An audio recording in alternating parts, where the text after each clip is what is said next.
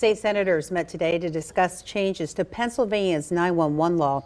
The state's current law will expire in January if it is not reauthorized by lawmakers, which would move the burden of funding to the 911 system to counties. A bill in the House would increase funding to the 911 system.